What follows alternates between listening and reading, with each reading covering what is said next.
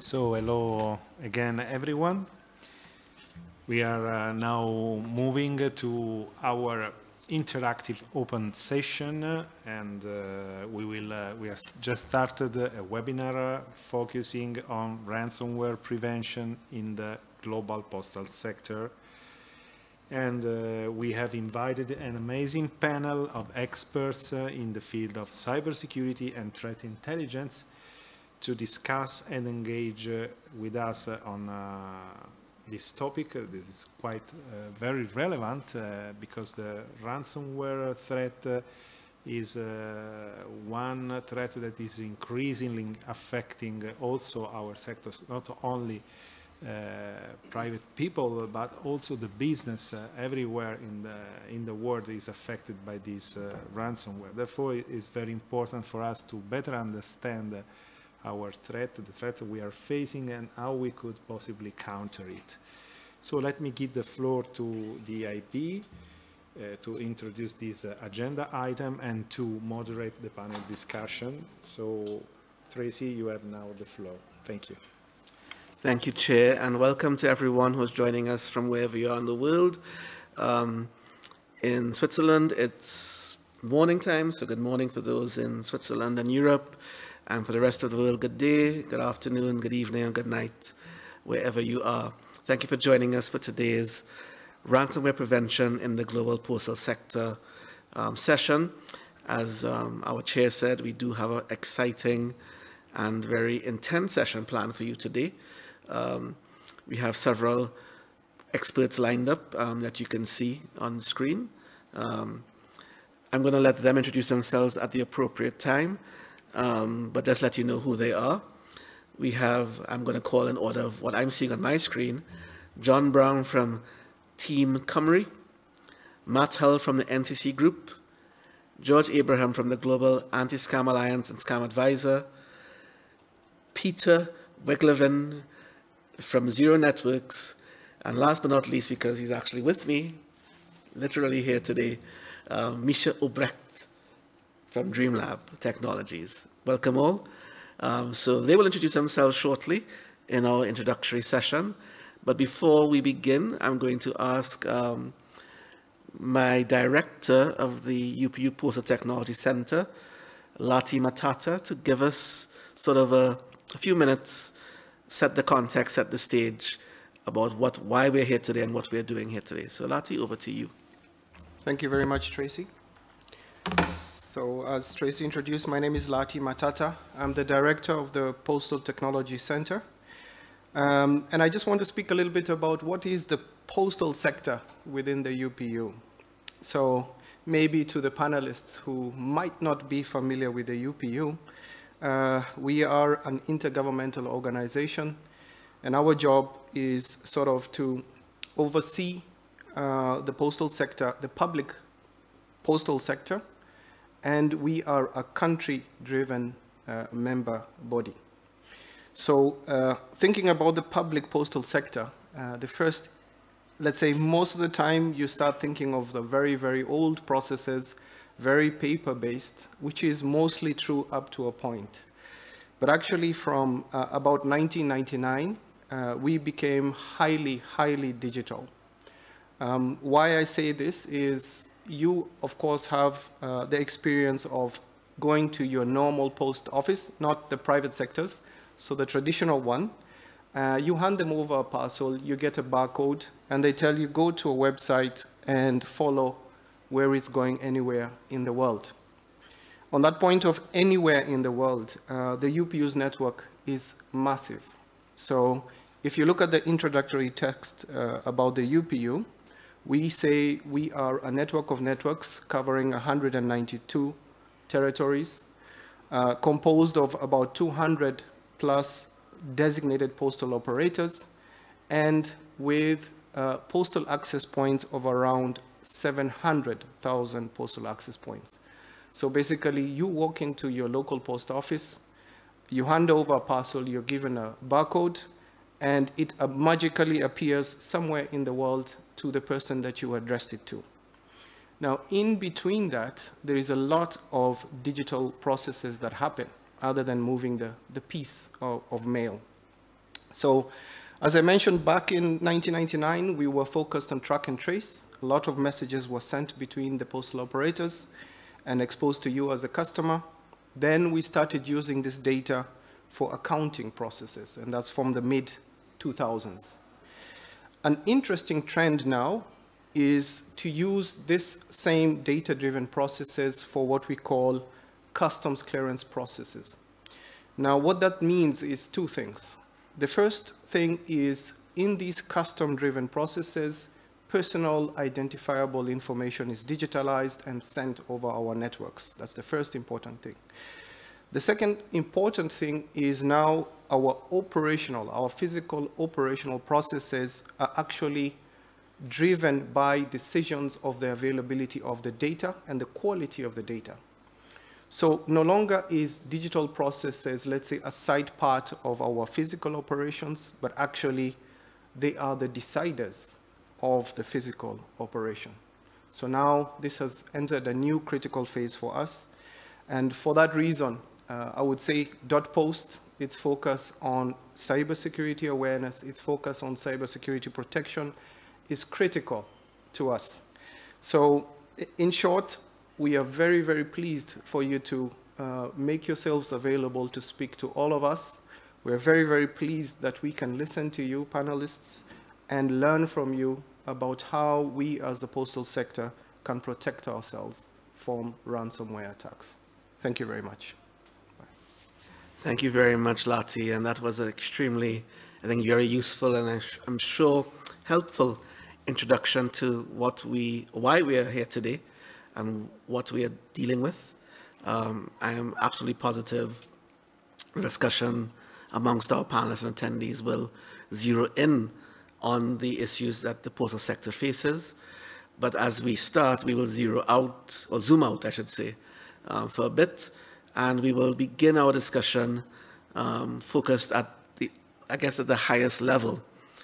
To do that, I would like to ask Jorij Abraham, Professor Jorij Abraham from the Global Anti-Scam Alliance and from ScamAdvisor to give us an introduction to himself, first of all, as well as to the concept of scams and online scams. And Jorij will also provide the link between scams and ransomware. So he's going to take sort of a helicopter view, and we're going to zoom in from there. So I hope that you appreciate this approach that we're taking.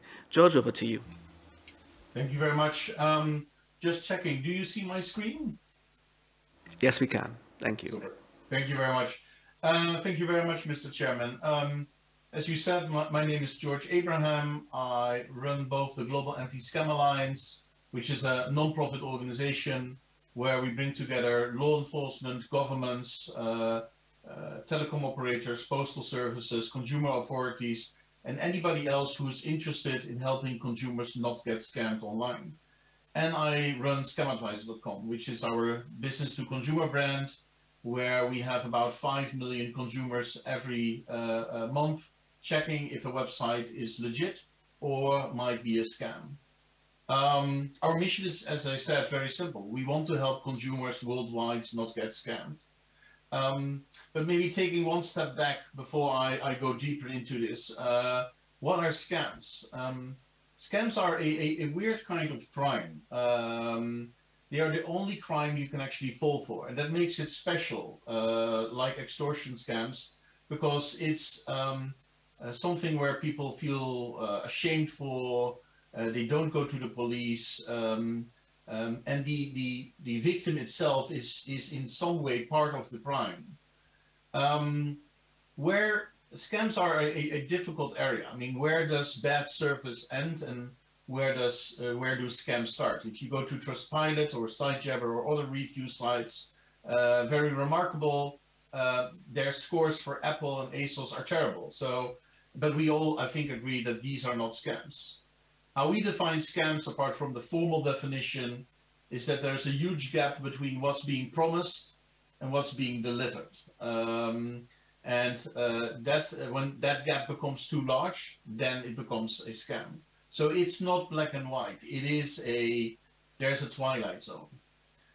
What we nowadays see is that, I mean, what started with malware, went to online phishing, now online scams. I mean, they're all related, just as extortion scams and extortion online are very related to online scams.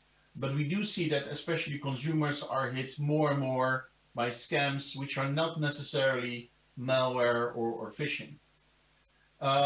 There are hundreds of different definitions of scams and also types, going from products not being delivered to investment scams to, of course, ransomware and extortion scams, sometimes real and sometimes fake. And yes, of course, sometimes the victim could have known better. I mean, if you buy a verified PayPal account, or you try to buy a weapon online or a driver's license, or you want somebody to write your thesis for you, it might not be a surprise that you do not get the service or product delivered and you get scammed. You will not very likely go to the police to complain about it. Some scams are too incredible to believe, but they do work. Recently, there was a Japanese lady who paid an astronaut 35,000 euros. The scammer claimed to be an astronaut stuck in space, and he needed money to return to Earth. And of course, he also promised to marry her. So maybe taking one step back, how big are online scams at the moment? What we do every year is we research 48 different countries and try to determine how much money is being lost, how many people are being scammed, and what are governments and organizations actually doing to protect their consumers better. And no surprise, we see a very sharp rise. Last year, we estimated about 55 billion euros being lost in scams, reported by over 300 million people. However, as a result, we see that already online scams are either the first most or second most reported crime in most countries. In the UK, 41% of all crime now reported to law enforcement is related to online fraud. In Singapore, this figure is even 50%. So this is only the tip of the iceberg, because we see that as a global average, only 7% of all scams and extortions are actually reported to law enforcement by consumers. Zooming in on business-to-business scams, because this seminar is, of course, about business-to-business scams and especially extortion. We see that companies often focus on what we call the hardcore cybercrime, the hacking, the DDoS attacks. But they often leave the door open when they regard their own employees and users. We see a lot of B2B scams, we see a lot of compromised employees, and of course phishing. And I think there should be much more attention to the entire threat landscape and not only to hacking and DDoS attacks. Some B2B scams are obvious and rather innocent. I mean, they still exist where you can pay a huge amount of money to get your face on a non-existing magazine, or a magazine which might exist but nobody reads. We also see that more and more scams are coming up around fake orders. This website was actually set up by a scammer to convince an office supplier to deliver office equipment. The office equipment was immediately resold on the marketplaces, and while the office equipment seller was thinking that he was doing business with this company, actually the address was fake. The company exists, is registered, but the address where to deliver was fake. We see the same with wholesale, especially on Alibaba. Scammers are trying to attract consumer companies to buy not on Alibaba itself. They use it as an advertising platform where you can buy materials, and then they take the conversation online on fake websites and hope to get an order, especially for raw materials and intermediate products. Same with airline companies. There are a massive amount of fake transport companies now around. And some of these scams are very professional. We see, for example, a website which really looks very legit, but only after researching, hey, you claim to be 25 years old, but why is your website only 2 years old? And we didn't get any reply, and we did some further research. We had serious doubts about this company. And then, of course, extortion scams. And you have the real ones and the fake ones. And you would be amazed how many companies email us every day with emails that, hey, we're being hacked or our data is encrypted. Well, it's actually not the case. It's just trying to get money. And finally, we see also a lot of recruitment scams, especially targeting cybersecurity professionals within the company with malware. So they get an invitation on LinkedIn saying that they have a job offer. They click on the PDFs with the vacancy, and actually that includes then the malware. And of course, cybersecurity experts within a company have a huge amount of access to all kinds of systems and are very interesting targets for cyber criminals. What we now see actually is that phishing is the one of the most used methods to get in with ransomware into a company. But there's an interesting development, and that's the unknown. We more and more do not know where, how the attacker is getting into the company to compromise the systems. That might be an interesting part for the debate later on.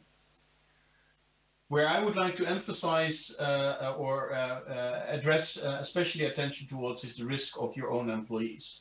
Your own employees are both consumer and employee. And we do see that more and more companies are being hurt, not intentionally by their employees, but because their employees are being scammed. And as a result, they bring in malware. They become a liability because they have invested in an investment scam, lost all their money, and then become a potential liability to the company. We see it also with romance scams, and especially with sextortion, that the goal is not to get money from the employee, the goal is to get data or access to the company. So we do think it's very important that you not only protect your own systems, but especially your employees, not only from malware, not only from phishing, but also from other scams targeting your employees. I'm running out of time, but I really would like to quickly round up with what we can do together. So what we do see is that scammers are winning at the moment. The market is growing very quickly, and the chances of getting caught are very, very slim. According to the World Economic Forum, at the moment, only 0.05% of all cybercrimes are being prosecuted. So how can we turn the tide? Often we say awareness, awareness, awareness, but what we actually saw in recent studies is that awareness is not resulting in a decrease of victimization. Why? Because the scam victim has received awareness training, has become more, confident online, and people as a result are becoming overconfident and are still being scammed or being misused by cyber criminals. What can we do together? I think the role of the Global Anti-Scam Alliance and ScamAdvisor is to bring together as many stakeholders as possible to share knowledge around scams in our working groups and our summits, but also to really share data. So there are 3 things we can do together. One is please feel free to use our data. We offer API access, we offer our data feed to protect your employees and your users. And please also share domain names which are clearly misusing your brand or are scams with us. We are very happy to share it with all our data users, which are antivirus companies, security companies, search engines, and social media, to warn consumers that this website is a scam. And finally, we offer a tool which might help also your users and consumers. It's called Check My Link. It's a white label version of ScamAdvisor, which is now live in 10 countries. No, I should say 15 countries, where people can go to a website which can be in your own look and feel.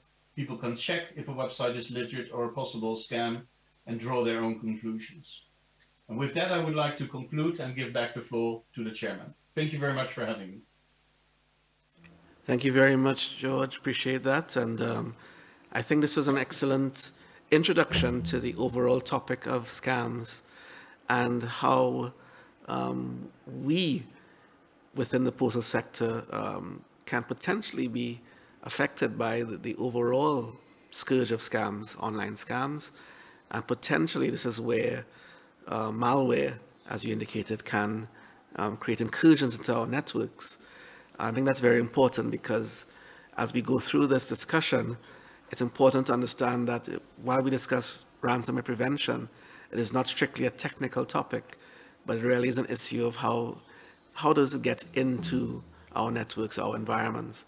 And increasingly we have found, it's been found that it's no longer using things like RDP, it's primarily through methods that you mentioned, scams and phishing and so on. George, if you don't mind, you can stop sharing your screen. Oh, my and apologies. I can now ask colleagues, and of course I do appreciate if you could keep to the original time of 5 to 7 minutes per presenter. We're going to move on to something focused on ransomware specifically now, with an introduction to an overview of the topic of ransomware. For this, I'm going to invite Matt Hull, who is the Global Head of Cyber Threat Intelligence at the NCC Group, to introduce himself and to provide us with some insight into this, what exactly is ransomware, and some figures that he may have to share with us. Matt, over to you. Yes, thank you very much. Just checking you can hear me and you can see my screen? Yes, we can hear you and we can see your screen. So thank you very much. Intro is partly done. So my name's Matt Hull. I'm the Global Head of Cyber Threat Intelligence at NCC Group. NCC Group are a global cybersecurity company, and we provide services across multiple sectors and multiple regions, focusing on penetration testing, traditional assurance, incident response and managed detection capabilities as well as cyber threat intelligence. So just for my slot this morning, I'm just going to be giving you a bit of an overview about what ransomware is. And it's one of those topics, isn't it, that is on everybody's lips, whether you are working in technical environments, whether you're defending against these types of threats, or whether you're just reading the newspaper. There is something in the news every single day about a new ransomware incident. And it's affecting everyone. It's affecting every organisation around the globe. It's affecting all types of organisations, no matter which sector or region you operate in. And more specifically for the focus of today's discussion, it is impacting organisations that work within postal services as well. But what is ransomware and where does it come from? So it's, believing it or not, it's been around for quite some time. So back in the late 80s, we saw the first use of ransomware. Albeit it wasn't online, it was actually deployed using floppy disks, but it was used anyway. And it presented a demand on someone's screen. So what ransomware has historically done, has typically focused on, is encrypting data. So denying access of the user to their data. And then a demand is made. So as per traditional ransom type activity, so denying that access, demanding a payment to recover access to that data. And over the years, the ransomware capabilities have improved. They've increased in terms of their sophistication. In the early noughties up to sort of 2010, there was a focus on mass targeting of organizations using online delivered ransomware. So malicious software that was essentially deployed through phishing links. So again, going back to that concept of using social engineering, but also contained within files within emails as well. So being delivered through what looks like a legitimate email or a legitimate file and targeting multiple organizations. As the capabilities increased and as the attacks became more sophisticated, different types of ransomware were introduced. So focusing on locking down entire environments as opposed to purely focusing on individual data sets. And of course, with the introduction of cryptocurrencies, this became a lot easier for organized criminal groups to actually deliver their ransomware capability, but also to make demands using crypto, which of course makes it much harder to track down where that money is going and who was responsible for those attacks. As attacks evolved further, we saw big impacting attacks such as the WannaCry incident back in 2017. I guess that's the one that's on everyone's lips as the big ransomware incident in our sort of living memory anyway. And that affected organizations around the globe because that became a wormable piece of malware. So it was actually able to spread through an organization's environment And that took advantage of a very, very widely prolific vulnerability within organizations through a Microsoft vulnerability. As I guess things have moved on, we've moved into a period now where ransomware is kind of at the pinnacle of its use and its reach. The concept of big game hunting, so less a case of targeting everyone and anyone, but actually zooming in on those organizations that are more likely to pay big ransomware demands. We've seen the evolution from purely encryption of data to the actual exfiltration of data as well through this process called double extortion. So ransomware operators are now encrypting data but also stealing it. So there's the initial demand to get access back to their data that's been encrypted, but also it's now being leaked and it's being made publicly available on so-called leak sites. And that, of course, has a massive impact for organizations when it comes to regulatory fines. So personally identifiable information has been breached, has been leaked, but also reputational damage as well. So customers of organizations are having their personal information potentially leaked onto the internet. And what makes it even more prevalent at the minute as well is that ransomware is very much as a service. So anybody can, through a dark web forum or marketplace, access ransomware capabilities and deploy your own attacks relatively cheaply and at scale as well. In terms of just looking at some of the numbers, because we track this stuff within my team at NCC Group, and what we can see here is the number of double extortion victims over the last 3 years. While everything is a little bit up and down between 2021 and 2022, what we actually saw was a decrease in ransomware double extortion victims last year by about 5%. But scary reading for this year so far, and we can see that the numbers are well off the scale, and they're far higher than what we've seen in recent years. One of the main reasons for that big jump in March is actually there's a ransomware operator called Clop, and they have taken advantage of a widely used piece of software that had a vulnerability within it, and that has resulted in mass exploitation there through that mechanism, through the Go Anywhere exploit. In terms of targeted sectors that we saw, this is 2022's data, so heavy focus on the industrial sector, and what this includes is things like manufacturing, processing, but also construction and those sorts of industries as well. Consumer cyclicals, this is high-end retail and hospitality type stuff. Technology, sort of does what it says on the tin, but then also healthcare and basic materials and academia and education. Postal, in the terms of what this is looking at, sits within the industrial sector, because actually a lot of that processing of information sits within those sorts of manufacturing and IoT type environments. So that's a bit of a whistle-stop tour on where ransomware has come from and where it's heading to, and obviously happy to take some questions a little bit later on. But if you do want to get any more information about these threats, then we publish this data for free through something called our threat pulse. I've got a link there for you, so if anyone does want to keep tabs on these sorts of statistics as they develop over time, then they're available through that publication. So thank you very much. Looking forward to speaking to everyone later if you've got any questions.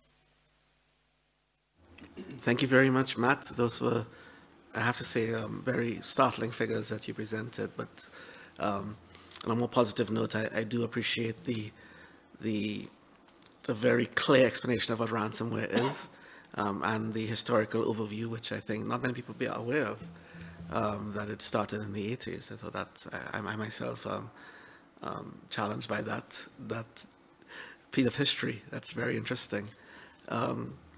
So as Matt said, we will be discussing this further, and Matt will be available in the discussion that we have just after these introductory presentations. So please feel free to pose your questions in the Q&A box, as you're seeing some questions going in there, and we will try and answer as we see fit, and maybe our panelists can also answer if any questions come to them in the Q&A box.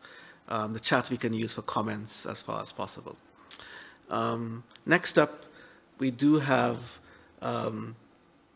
sort of a deeper dive into this ransomware discussion, and we are asking our colleague Mischa Obrecht from DREAMLAB Technologies to take us into this landscape, this ransomware threat landscape, and to help us understand exactly what we are talking about in terms of what are we facing, and what is the real nature of this threat? Mischa, over to you. Yes, thank you very much. Hello, everybody, and thank you for having me. You should be able to see my screen. Is that the case? Yep. Okay, then let's full screen this. All right, my name is Mischa. I'm a consultant, tester, and researcher for DREAMLAB. I like understanding things and researching them and then talking about them. Today we are talking about the ransomware threat landscape. We already heard some words about what ransomware actually is, and I'd just like to point out two ways in how ransomware operators are getting more and more creative these days. We heard about classical ransomware, which is just encrypting data and then double extortion, so exfiltrating and then demanding ransom for not publishing data. It goes further. There is a triple extortion tactic on the rise, which means that operators or criminals start to exploit relationships between their primary victims and then customers or business relationships of their victims to third parties. And it goes in the other direction as well, which is just simple extortion without encryption. So at some point, the ransomware operator figured out that it's actually not always necessary to encrypt data. Sometimes it's enough to just threaten to publish the data that they stole. So, yeah, criminals are inventive and creative.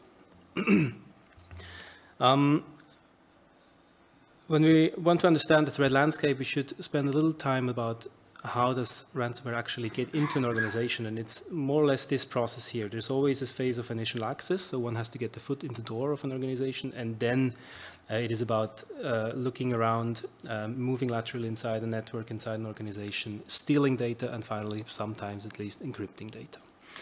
One example for reconnaissance here that we recently saw in the wild is that the criminals actually looked for insurance policies in mailboxes of their victims and then adjust their ransom demands to the amount that is covered by the insurance policy. So the initial amount that they demanded very well matched the insurance policy that is, or the insurance money that was covered by the policy. The ransomware threat landscape is industrializing. What I mean by that is there is an increasing automation happening. There are things like Shodan and databases and tools that help criminals automate their activities, and there is specialization and division of labor happening. So what we typically see is that there are groups that specialize on getting initial access to organizations and then brokering this initial access to other groups who specialize on actually installing ransomware, subverting defenses, stealing data, and extorting money. Let's talk about initial access for a second. We already heard about a lot of how phishing and the use of stolen credentials and actually the human element is a common denominator in the initial access phase. About 80% of breaches are somehow involved the human element. The remaining 20% are more or less services that are published into the open internet that get compromised and then used as a backdoor. Here are some examples of how this could look like, or some more food for thought. Talking about phishing, people start using large language models such as ChatGPT to write phishing mails. So that means we are likely going to see an increase in sophistication in phishing mails. Another way to gain initial access involving the human element is just to simply buy an employee or buy access to an organization. This is an example of a group called Lapsus, offering a reward for somebody giving them access to an organization. Here we have an example of an access broker selling access to an organization on a Russian underground forum, and this finally is an example of the Swiss National Center for Cybersecurity reminding critical infrastructure operators to close gapping vulnerabilities in their systems. So this is also a thing. Sometimes systems remain in the open internet for a long, long time without having weaknesses getting fixed. One more thing on this note about exposed systems. I didn't try to look for the Universal Postal Union, but I stumbled upon it by accident by looking at the data set that we own at DREAMLAB. I just looked at systems that 2 years ago had suffered two quite catastrophic vulnerabilities. There are ways to find these. It's easy. And the point here is just by looking at the data set and looking for these systems that may be vulnerable, the Universal Postal Union came up in the top 5 organizations in Switzerland that run these kind of systems. I'm not saying these systems are vulnerable right now. I'm saying these are easy to find, and potential entry doors, once you know what you're looking for, are very easy to find. It took me about 5 minutes to find these systems here. Moving on to the second part of actually monetizing the attack and the extortion tactics, there was a group named Conti, which was a mixture of Russian and Ukrainian citizens. When the Russian-Ukrainian conflict started, this group dissolved because of issues they had inside their organization, and somebody actually leaked a lot of internal information, which was a treasure trove to analyze and understand how these groups work. What we learned is that ransomware groups, they basically operate like businesses. There is a human resources department, there is a hierarchy, there are different roles like programmers, testers, different specializations, who all have their different roles in the organization. What happens if you do get compromised? This are some results from 2 reports by Sophos. About half of ransomware victims manage to get their data back from backups, and the other half, about a quarter, they pay the ransom, and another quarter of this other half, some completely lose their data, and some find some other means to get their data back. Sometimes there are free decryption tools available, but this is actually decreasing this gray slice here. So I wouldn't count on a free tool being available to decrypt your data. So can you recover your data? It depends. If you have regular offline backups, then you should be fine. Sometimes there are decryption tools. If you pay, there is no guarantee that you will actually get your data back. Also in the same report, it states that only about 65% of victims who do pay actually get their data back. So that's something to keep in mind. One final word, this is an extrapolation to the year 2032. Everybody who knows the statistics knows that you shouldn't trust extrapolations so far in the future, but even if only 10% of this is true, we are looking at a massive increase in ransomware damages worldwide in the next 10 years. And with that, back to you, Mr. Chairman. Thank you very much. Wow.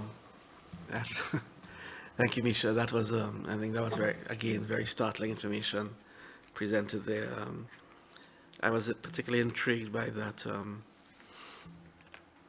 slide you showed regarding the new ways that this is being perpetrated, and obviously I think there's going to be a potential risk for this increasing, as you say, exponentially over the next several years. We need to be very, very wary and very careful about. So with that in mind, we've given some very, very,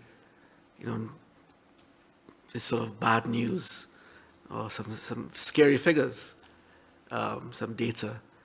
But maybe my colleague John Brown from Team CYMRU would be able to give us some positive information as to how we can prevent ransomware with some best practices. So John, maybe I can hand over to you with your experience to introduce yourself and to let us have a sense of how we can prevent ransomware. Go ahead, John. Thank you. Great. Can everybody see my slides okay and hear me? Yes, we can. Great. Awesome. Well, good morning, good afternoon, good evening, depending on what time zone you happen to be in. Thank you, Mr. Chairman, for having us today and putting on this important conference.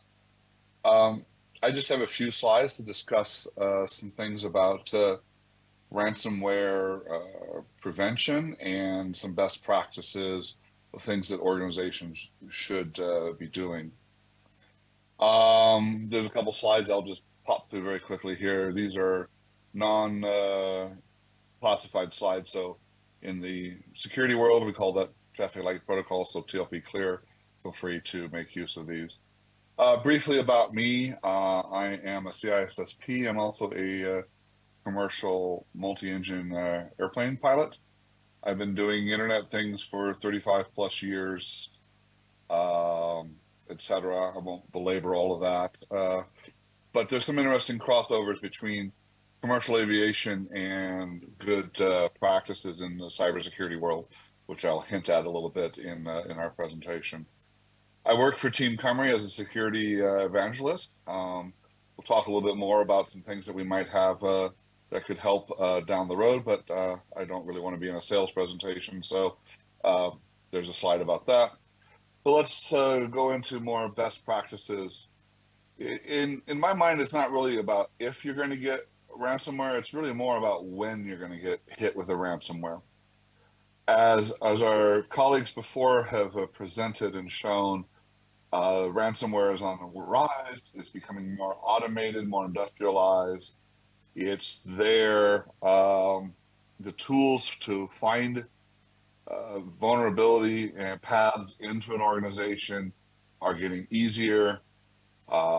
And there are a lot of organizations and a lot of verticals out there where they're low-hanging fruit. Those are organizations that haven't thought so much about that they're going to be a ransomware victim. I mean, who wants to ransomware? I mean, I don't want to be overly simplistic here, but stamps on a postcard. But really, there's a huge infrastructure behind the ability to run our global postal environment. And that's real money and that's real commerce. And there is a very large target there that says that there's a potential for payout. The thing we have to keep in mind about the threat actors out there is the risk reward factor is very much in their favor, right? The risk of getting caught is very low. The reward is very high. And so we have to keep that in balance. So it's not a matter of if, but when. And so there are some things that we need to do organizationally that are critical for that. We need to have offline backups. And I don't mean just that you've backed up your data and put it on a different drive, stored, network attached storage unit that's still connected to the network, right? I'm talking about physically putting a backup that literally goes off-site, locked up in a different location, is not connected to your network. You need to have that physical air gap separation. You need to test your backups. You need to make sure that your backups actually do work. I've been doing this thing long enough that I can remember back in the days when we used to do tape backups. And a person would put a tape drive to a tape drive, and they'd back up to it every day. And then months later, they would want to try to restore their backup, but they couldn't because the actual tape, magnetic material on the tape, had worn down because they never actually physically changed the tape. So you need to test your backups. You really want to make sure you have golden copies of your installs, right? So when you are in the middle of a situation, you want to have a known set of CDs, thumb drive, whatever the install mechanism is for your operating system and applications that are critical. You have a known set that works, that's up to date, and is not physically connected to the network and cannot be infected, right? So you want to know that you can quickly restore those servers from a low-level perspective, from bare metal back up. And speaking of backing up and bare metal, we have supply chain issues still. If your threat actor has done enough damage to your infrastructure, you may not want to use the same server that was attacked. And maybe you can't use the same server because it's now being involved in a criminal investigation or some other investigation because it's evidence. It's what's going on. So that server can't come back up. So you need to have a separate piece of equipment to be able to put back into play. So having a cold spare, something online, something in your inventory that allows you to bring those servers physically back online and rebuild the infrastructure. I remember many years ago, banks used to actually go to cold spare sites where they would have another IBM 360 or similar sitting over in a cold storage location, and that company would provide the ability to allow the bank to disaster recover, fail over to that cold storage site, and start bringing up their systems if their mainframe had failed. So you might want to look at that practice in the modern world today. But most important, have a written, updated plan that's been tested. Have a plan A and then have a plan B. As a commercial pilot, we always have a plan B. We always know where we're going to divert to if there's a weather or mechanical failure. We're constantly updating that as our trip progresses. And that's something we need to do in the prevention of ransomware and how to help mitigate. Let's look at some vectors of how people get infected, if you will. You need to do a regular scanning of your network assets. You need to know what your network assets are. You need to know what laptops and desktops. Also, more importantly, nowadays, you need to know what Internet of Things or IoT devices are connected to your network. Keep in mind that that small card reader that is doing a credit card processing, there's only so much hardware, there's only so much money they're going to spend building that device. So they're not spending a lot of money building super strong security into it. And does that device that's now connected to an Ethernet jack, does that device have a vulnerability in it that could be compromised, that now could be leveraged because your internal IT policies allow traffic from an internal address? So could that scanner, could that device be something that is used to attack your network? I think that it can. There's certainly some interesting case studies out there that show that very large organizations have been hit because something on the inside was compromised in a way that people didn't think about. So maintain an inventory. Basically, if it connects to the network, scan it, inventory it, know what version of software you're running on it, know what the MAC addresses are of that device. Patch and test your devices regularly, right? Filter traffic that has no business to being on your network. Filter out ports 137 through 139, port 445. Make sure RDP is not available from the public internet and probably not even available from inside the network. Is there a reason that you need to use remote desktop? You need to have a tested plan A and a tested plan B. You need to train staff, but we have to be careful about training staff because if you overtrain, you desensitize that staff. They become sort of, yeah, we've heard this before. It's yet another internal phishing attack. I'll click on it anyway. I'll get my little point that says I went through the training. But wait a minute, that wasn't actually a training fish. That was a real fish. So make sure that you balance your training and that you don't desensitize your staff. Train your staff to look for key indicators. Train staff to not react to an urgent message, but to have them stop, evaluate, think, confirm what they think it is, and then take an action, right? I mean, we see business email compromises where somebody will pretend to be the CEO and send an email that says, hey, I'm on site, I'm trying to do this deal, I really urgently need you to wire $250,000 to me so we can get this really great deal done, and so forth. I need you to move fast. Come on, let's go, go, go. And people have a tendency to not stop and think. They go, that looks like the CEO's email. He has enough information. And yeah, I need to get this done because I've got a million other things I got to do. Comes back to the point that one of our other presenters made, which is cybercrime today is a business. They treat it as a business, right? They get up in the morning, they're figuring out what their revenue is and what their losses are. All of those things just like we do. The difference is what they are doing is harmful and what we're doing is not harmful. So they are going to figure out how to get information to pretend to be that CEO, that vice president of sales or whomever, to cause you to act or react quickly. So stop, evaluate, think, confirm, and then act. Leverage things like DMARC, DNSSEC to help protect your domain and email systems. Make sure that when somebody receives an email from you, that is in fact an email and a domain that has validity behind it, that is harder to spoof, harder to fake, and folks know what's going on there. Again, you'll hear me say this, have a plan B. Your email and domain reputation is a great way to help prevent and set trust within your community and constituency. Be alert, right? Look at the threat intelligence. Look at what's happening on your network. Many times the threat actor is going to do a recon of your network and try to figure out vulnerabilities. Maybe they're doing a direct recon of your network, or they're using something like Shodan, or they're using one of the other tools out there to search and find what's out there and what's vulnerable.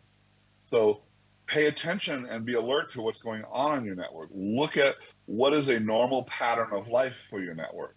Monitor your system logs. Use automation when you can to help raise and flag up things that are outside of a pattern of life. When I ran an internet service provider business, every morning I'd get up and look at my network monitoring graphs, and I could tell if my network overnight weren't running well or not. Just by 10 seconds of looking at the graphs, I could tell a pattern of life was changed or not, and I had a sense of what's happening. Have a plan. You can have all the best technology in the world, but if you don't have a written, tested plan, you won't know what to do when ransomware strikes. So let's use an analogy for a second. You're flying across the Atlantic in that Airbus 350, and all of a sudden you have an engine failure. The flight crew pulls out a quick response card, and when they pull that quick response card out, it tells them exactly what to do to deal with that engine failure, and as a checklist, right? And the reason we have that checklist is because we humans, when we're under stress, we tunnel vision. Our view of the world gets shorter and shorter depending on stress, and we're focused. By having a checklist, we assure that the flight crew knows what steps need to be taken to help solve the problem of that engine failure, and thus keep the airplane in the lot up in the air. Well, if that works really well for aviation, why wouldn't we want to do that in running our IT organization? So have an incident response plan. Have a plan that documents what you're going to do. Test your plan. Senior management needs to be involved in this plan, not only in the development of it, but in the sign-off of it and the support on executing it, right? Does your plan identify key critical stakeholders? Is it IT? Is legal there from a regulatory perspective, from a contracts perspective, from a risk management perspective? Is your legal folks at the table to discuss this plan? What about your customer support? If you've had a ransomware attack and your systems are down, your customers are going to be calling in. Do you have a plan, and does your customer support organization know what to do, what to say? What about sales? What about marketing folks? What is your message that you're going to put out into social media? Who is the leader of this plan? In many cases, the leader of this plan may not be a chief or senior executive. It may be somebody else who is more actively involved in execution of the plan. But make sure that the person who's executing the plan is also not the person that has to communicate to everybody about the plan, right? Because their job should be executing the plan. Somebody needs to take point. You need to have these people at the table when you're putting together a plan. That's, in a summary, some things that you should look at doing from a risk management or ransomware mitigation or management prevention is build a plan, understand what in your organization is vulnerable, have an inventory of that vulnerabilities, and make sure you stay on top of the devices and the things and the firmware, etc., in your network, and then know how your network runs, what's going on your network, what's going on in your business. Folks that want to steal from you are going to be creative. They're going to figure out a way to steal from you if they want to. Our job is to make it more difficult. With that, I yield back to you, Mr. Chairman. Thank you very much, John. And I'd like to hit on a couple of things you said there. But first of all, I identify with that backup issue that you mentioned. I remember, I hope it doesn't belie my age. I worked in government for some time, actually, in my own country. And we did have backup failures on multiple occasions, that same tape drive issue. And all hell broke loose when you have a problem with your backups. So that's a very important point, to get that backup procedure right. Don't rely on one media, and have a plan B. I think that's extremely important as well. And I also want to support your statement on having domains, emails, and so on that are compliant with best practice and best practice standards. And as you know, .post is compliant with DNSSEC, and we also use compliance measures for our .post domain holders to ensure that their DMARC and they're basically the email support is compliant with our security policies. So with .post, I would want to ensure that our members and those who have not yet got a .post domain do reach out to us, because I think that's one arrow in the quiver that you can use to ensure that you're more resilient in this fight against ransomware. Now, we've heard a lot of stories, seen a lot of data, but there's one person in this panel who actually is going to let us take a look into an actual ransomware incident and what they did to assist that particular customer. We have Pieter from Zero Networks, who is going to share with us a brief case study on this particular victim, and of course with all confidence in place. And we're probably going to explore it a little further as we go forward in our session today. So Pieter, over to you. Thank you. Fantastic. Thanks a lot. Thanks a lot for having me.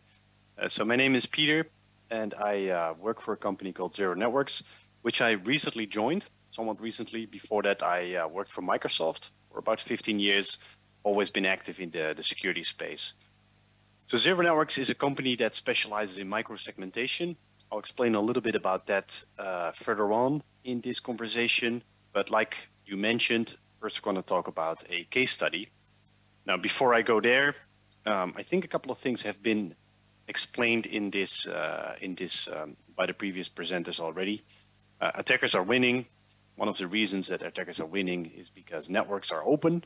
So it's fairly easy for attackers to move lateral. According to dataprod.net, which is a website anyone can visit, last year, every 11 seconds, there's been a ransomware attack. The year before, it was 40 seconds. And how do attackers get in?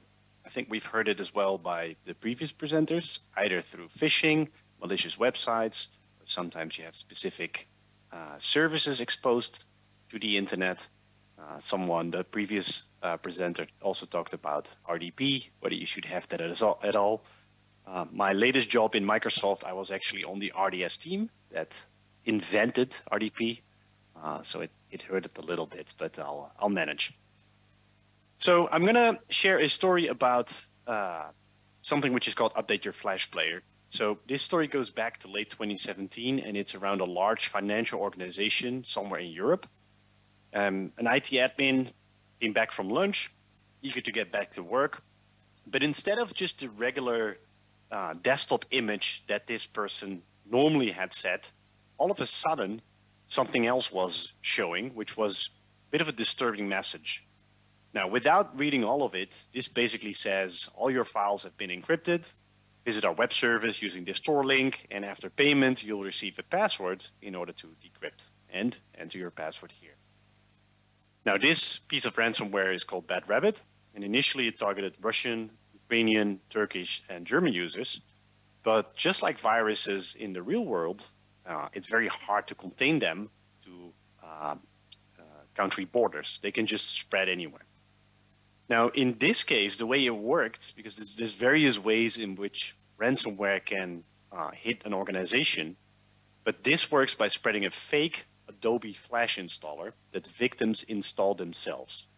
And it looks something like this. So important to know is that this user, who now was confronted with this ransomware message, didn't install this Adobe Flash Player that you can see on the slide. And as you may notice, this is not a real Flash Player update. You can even tell by the URL, but for the untrained eye, it's fairly easy to just mistake this with something legit And, you know, we've all get the instructions, make sure you run the latest software, update everything. So here someone was thinking they did a good job, but not realizing it was actually malware that they were bringing into the organization. So one of the key takeaways is there will always be a patient zero. There will always be a device that's compromised. No matter how much training you throw at a user, there's always someone who wants that free iPad or free iPhone and clicks the link and something funky happens. Now let's take a closer look at what happened in this case. And there's multiple ways to illustrate what happened. My favorite way is to plot something on top of the MITRE ATT&CK framework. For those of you unfamiliar with this framework, it's a matrix that contains a set of techniques that are used by adversaries to accomplish a specific objective. Now it's a large framework, and I just shrunk it down a little, otherwise it would be too much information on the slide. Here you can see let's say categories. So there's always an initial access needed. Typically there's credential theft. Very likely in order to spread ransomware or malware in general, you have to do lateral movement. And you also want to make sure that you persist. So if machines are rebooted, you want to make sure that your malware remains active. And then on the far right side, you can see there is a specific impact. Now, in this case, what happened, and we knew this already by looking at the flash update, this turned out to be phishing. So the attacker posed as a legitimate source. This could be, like this time it's phishing, but it could also be RDP brute force, weak application settings, or many more. This is just a distilled version of the framework. Now, once this attacker came in using phishing, what happened next is that they were using a tool called Mimikatz. Important thing to know is that Mimikatz is a publicly available tool. You could even discuss whether this is malware or not. According to my definitions, it's not. But what it allows you to do is many things, but it also allows you to just steal credentials. And if you're lucky, you may even get a token from someone who logged on to a machine before, which allows you to elevate privileges. So imagine if someone got remote assistance, or maybe the help desk, someone with more privileges, you can actually steal that token and level up. All right, so you have initial access, you manage to steal credentials. What do you do next? You want to move lateral, you want to move to other machines. And in this example, what the attacker did is they used PSExec, which again is a free tool. It's not malware, it's part of sysinternals, which has been acquired by Microsoft a couple of years ago. And it allows you to just execute on remote devices or remote Windows PCs. So that was used to spread across the network. And then afterwards, you want to make sure that you persist. In this case, they were using scheduled tasks. And one thing to note here is nothing of this is super complex. Using scheduled tasks is just a Windows feature. PSExec, free tool. Mimikatz, free tool. You could just argue that maybe the phishing, there's some development and effort needed, but everything else is fairly simple. Now afterwards, obviously the data encryption took place, and then you're confronted with the question, should you pay or not? This was already mentioned or discussed by a previous presenter, but even if you pay, it doesn't mean that all of your troubles are over. First of all, you support the business of ransomware, which obviously is less than ideal. There's always a chance of not getting the decryption keys. You don't know. Typically, you do get them, but it's not a very, how can I say it, trustworthy person that you're negotiating with. And then you also don't know if more backdoors have been installed. So even if you get the decryption key, who knows, 2 weeks later, everything could be encrypted again. You never know. And then even if you get the decryption key, there's a lot of manual labor involved. It's not like a light switch you turn on and everything's decrypted. Typically, it means there's work involved. Now, not paying also introduces risk. It typically means you have to rebuild and restore all or part of your environment, which typically means your business cannot operate at either full capacity or half or even less. And something also discussed by previous presenters, the attackers now decide more and more to publish sensitive information to the general public. So all of a sudden, you're being extorted. Regardless of what you do, you have to get your security up to higher standards, which may require new hardware and software, and for sure will be time consuming. Now, the previous presenter did a really good job in explaining the best practices. And I like the analogy about flying a plane, making sure that you have a cart ready with steps to take, because if stress is high, things, humans tend to do silly things. So think about it in advance. And there's a lot of, let's say, run-of-the-mill advice, right? Never click on unsafe links. Keep software up to date. Don't expose vulnerable systems to the internet. Use a good EDR system, etc. There's one thing I'd like to add, because I think we should pay more attention on prevention instead of detection.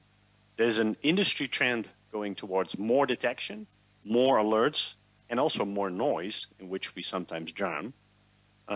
But instead, I think we should add more on prevention. And that's where all of a sudden you come into my world, which is preventing lateral movement using segmentation. I'll explain what that means. If we go back in time, well, actually, maybe not so much, because some companies are still organized like this. They have their intranet, where everything's trusted, and then the evil internet. Now, if one asset is compromised, this is how an attacker feels like. They can just roam around freely. They can just move lateral without any issues. As a result, what a lot of organizations did is they started to segment, which is good. It means you segment specific floors or departments or groups to kind of limit the blast radius and prevent lateral movement to a specific contained area. But it's far from perfect, because even though customers and organizations started to do this, we could still see ransomware still on the rise.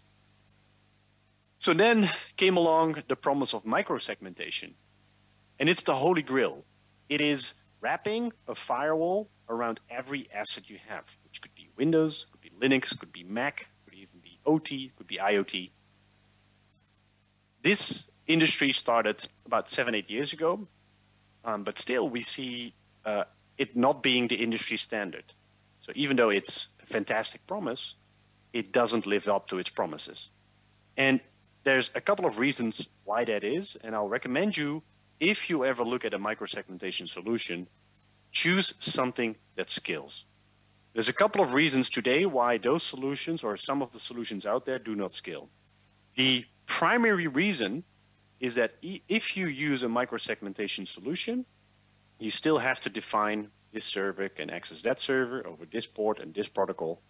And before you know it, you'll be in the business of just managing network rules.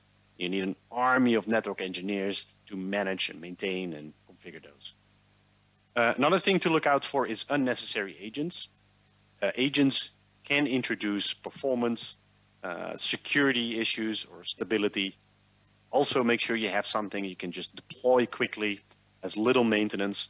And also, building on top of what the previous presenter said, RDP, for example, is, I even saw someone post on LinkedIn, RDP, which, as many of you know, stands for Remote Desktop Protocol. Someone said, no, it's Ransomware Deployment Protocol, which again, heard it a little inside, but I get it. So one thing I would recommend to do, and in the postal industry, maybe this is not standard yet, but we see finance, for example, moving towards this, is making sure you have MFA on RDP or SSH or WinRM, all of these privileged protocols that IT uses, but attackers abuse as well. And try to segment as much as possible. If you do proper segmentation, this is what an attacker feels like. So they're just stuck. They will always, or there's always the option that one asset is compromised, but they can't move anywhere. If you have a good segmentation solution, you can cover up to 70% of the MITRE ATT&CK framework, which I think is good bang for your buck. So definitely look into it. Just to finish, couple key takeaways. Try to focus more on prevention instead of detection. Generating more alerts, getting lost in the noise is not helping anyone. Try to find the right balance, because the safest computer is the one you can't use. So don't strive for perfection, but initially go for good, and then afterwards you can see how you can tweak to get closer to perfection. And like mentioned on the previous slide as well, fixing lateral movement, you can get you up to 70% of the MITRE ATT&CK framework, which I think is low-hanging fruit. So with that, I want to hand it back to the chairman. If anyone ever wants to reach out to me, you can find my email address here on the slide. I'd love to hear from you. Thanks. Thank you very much, Pieter. If you don't mind, you could just stop sharing your screen. So I think that was a really excellent deep dive into a particular incident and the potential solutions that we can deploy in our organizations. Of course, it's resource dependent. You know, one of the things that we have to be aware of is in the postal sector, there are limited resources available to do this kind of work. So if we add all of the potential solutions together, as you said, prevention is certainly the best approach that you can take. And there are, I guess, simple methods you could deploy, as well as, I guess, as you go further up the value chain, it could be more complex and more expensive methods. But certainly start with the basics and ensure that you are able to at least create more resilience within your environment, both at a human and a technological level. I think that's important to understand as well. And I like the point of don't overtrain. That one thing, one of our presidents said, don't overtrain, because that gets people, you know, almost numb to the message eventually. And so you need to find a way to find the right balance, as Pieter's saying, between, you know, exactly what you need to do, but don't overdo it. Because, for example, as you said, the safest computer is one you can't use. And who wants that, really, at the end of the day?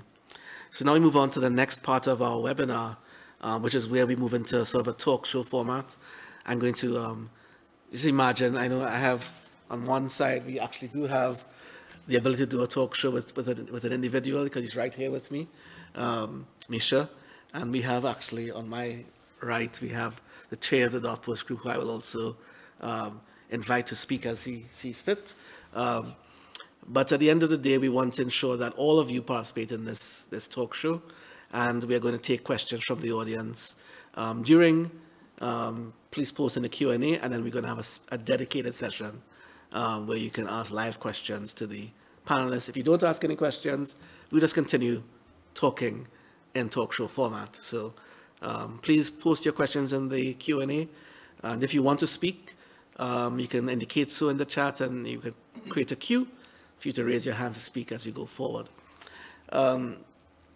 Let's start with a very, very simple question that I think many of you have addressed thus far. The way I'm going to do this is basically open it up to who wants to respond to this question first. I'm not going to call your name unless no one answers, but I'm going to ask the first question. Can you tell me, why do you think ransomware, now I guess that it's a debatable statement, is on the rise? Because I know there's some data that shows a lot of peaks and troughs, but I think the general trend is up. So there's some types that are going down, but some types that are going up, skewing drastically up. And as George said earlier, scams are on the rise, full stop, which would lead to malware incursions, which could include ransomware. So why is this this incident situation on the rise? What do you think is causing this? I see Matt is already unmuted, so I'm assuming Matt wants to answer first. Matt, over to you. Yes, I think you're absolutely right. There was that gradual trend up in terms of the use of ransomware as a worthwhile business model, I guess, for criminal groups. Last year was unique over the last few years because an awful lot happened geopolitically. So the war in Ukraine and Russia had a big impact on some of the criminal operators who operate out of Russia and Ukraine, who have potentially been impacted by the war there. But also there was a lot of significant law enforcement intervention last year as well against certain ransomware groups and the criminal groups that sit behind the scenes. So lots of things to make it very difficult for ransomware operators to do their stuff. But one thing is absolutely clear: criminals are criminals, and they will continue to want to make money. And this is a very successful business model. Now, it's evolved. We've seen encryption as being the primary driver, but now as organizations are collecting and owning more and more digital information, so intellectual property, PII type information, vast amounts of this, that is now where that main commodity that can be monetized by criminal groups is. And this is why I think it was Pieter that mentioned, oh sorry, Mischa even, that move to focusing on exfiltrating data and making use of that data as opposed to encrypting the data. And that is absolutely what we're seeing this year. So that massive increase in March was heavily focused around exfiltration of data as opposed to encryption of data by those ransomware groups. And I think we're going to see that through the rest of this year as well. Thank you for that, Matt. John, you would like to say something? Yeah. I think, again, we need to step back and realize that the threat actor is in business. And if we apply general business practices and thought processes, ransomware has a great return on investment, right? I mean, your investment is as a threat actor is really quite low. You're not having to go out and buy thousands or millions of dollars worth of equipment, infrastructure, and so forth. You can go rent somebody else's stolen network infrastructure to push out your campaign. And knowing that many businesses' insurance will pay out a portion to all of the fee, you're really not in a negative position, right? You can do this work while sitting on the beach and potentially still make tens of thousands or hundreds of thousands of dollars, and really have no worry that the police are going to come knocking on your door, because the likelihood is very, very small, as was said earlier in our chat today. So if I'm a criminal, why wouldn't I want to get into this? This is a heck of a lot easier. It's a pretty good profit-making environment. And the chances are that if I send out 1,000 different ransomware environments, that a good percentage of them are going to pay. And now we're even seeing, as I think it was Mischa that mentioned, we're seeing folks that they're not even really worrying about encrypting. They're just, we're going to come in and steal your data. And that's really where there's a huge issue, right? Look at the regulatory regime, and this is one of those things where you have to have it in your incident response plan, but look at the regulatory regime. There are certain governments today that charge a large amount of money per individual victim if you don't do certain things related to a data breach. So let's see, I either pay the ransomware guys that have stolen my data to hopefully prevent them from leaking the data, or I may end up having to pay some regulatory fine. Plus, I have a brand tarnishment, and I have a customer confidence factor that's just been nuked and isn't there anymore. So lower effort, don't need to do the encryption, don't need to worry about that. Just break in, steal the data, and tell them I'm going to splat it out on the internet. There's a good chance that people are going to pay. And if they don't, then I could just simply sell the data to one of the other threat actor groups out there, and they can leverage that data to move laterally, to find business-to-business relationships, compromise those from this data that I stole. Where do I sign up? Well, I think that's very blunt Sorry, reality there. Blunt, but it's exactly. Yeah, it's very blunt, and it's a reality position there, John. Jorij, you wanted to say something? Yeah, I noticed that John is considering a career move, but sorry, John. That's fair.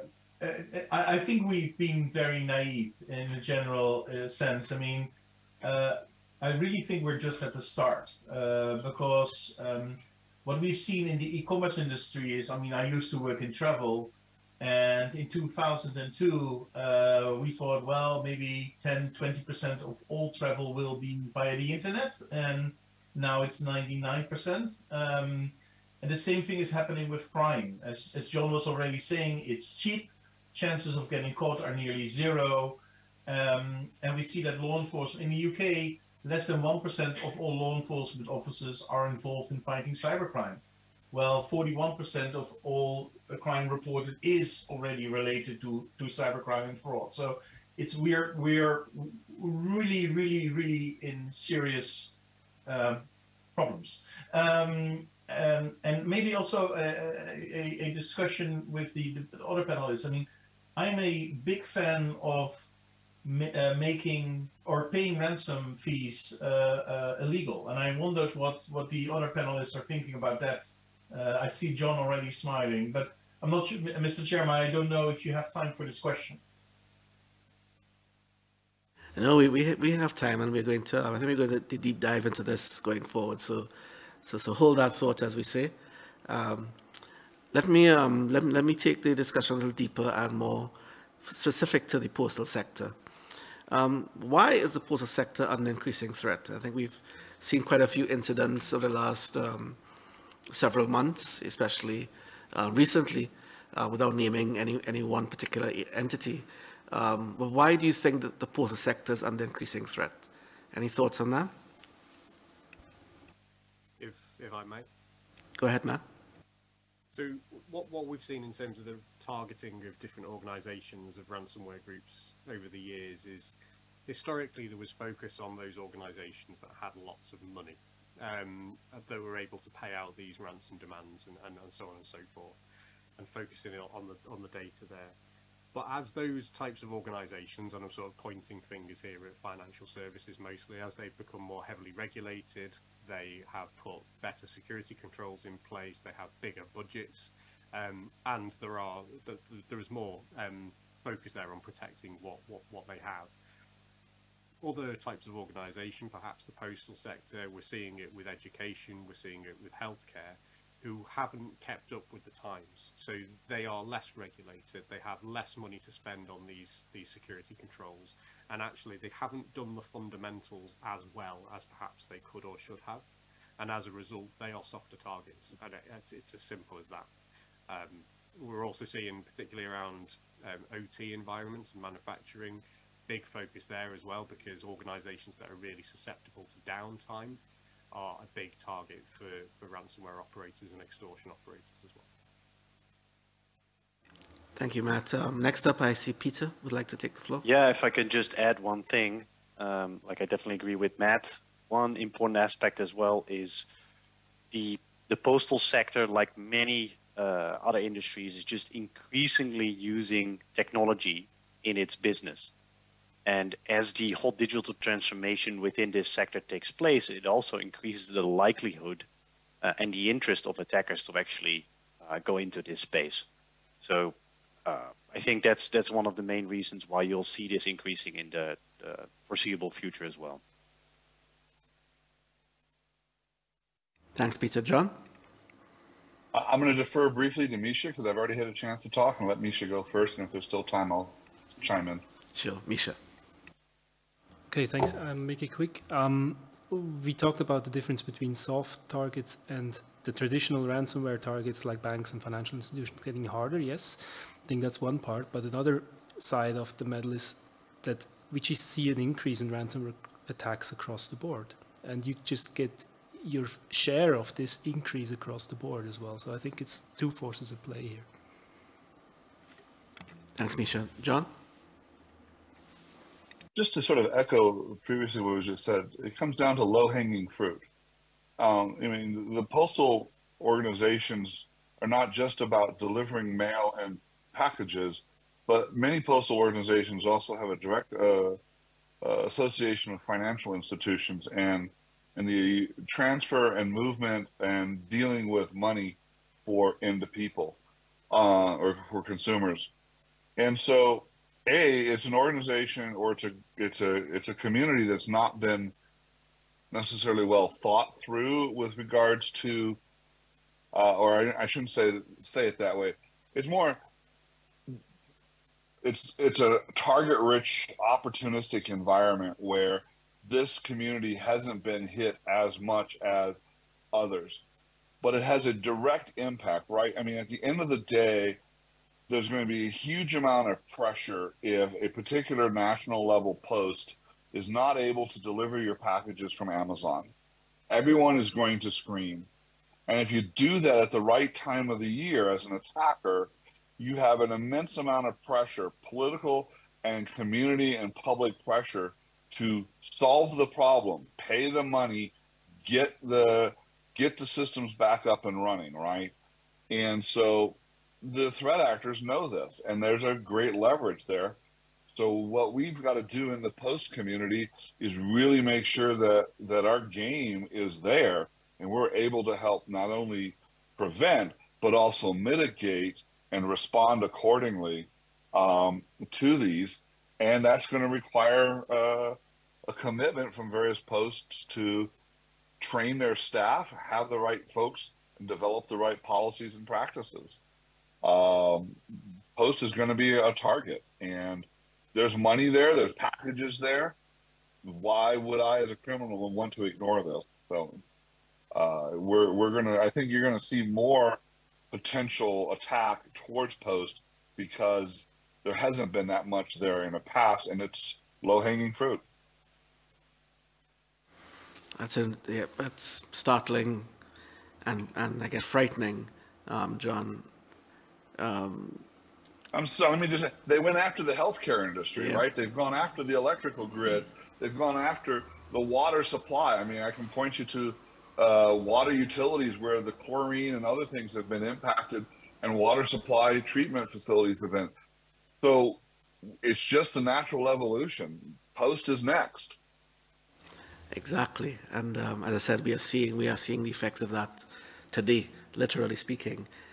We actually have a question from the postal sector.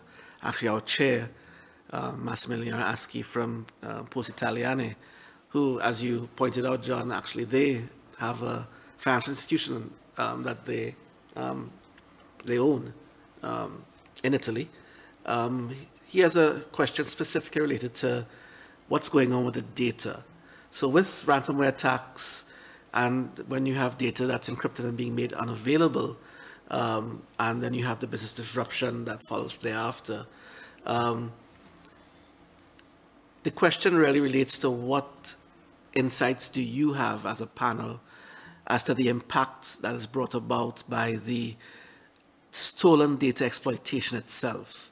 So not just the fact that it was stolen, but the exploitation of that data. So, for example, that it's analyzed, exploited to gain some malicious benefits, and then sold on the black market for profit. What insights do you have as to the after effects of an incident when that data is taken and sold on the dark web and so on? Anybody wishes to take that? Matt, is it you would like to go first? Your mic's off? Yeah. Yep. So there's a few things to think about here. So in most cases, the data is made available for free. So it doesn't need to be commoditized in that sense. So as it's been exfiltrated and it's made available on a leak site, it's there for anyone and everyone to get hold of. Some of these leak sites are on the dark web, or the so-called dark web, but it's really easy to get on there and get hold of it. Some of these leak sites are on the ClearNet, so what we can normally see. So really easy to get hold of that stuff. So some of that information is very sensitive. It allows access into that target organization. So it's really important for the organizations that are breached in that way to get on top of what is within those data sets. But the biggest impact, I guess, is from the consumer or customers of those companies that have been targeted.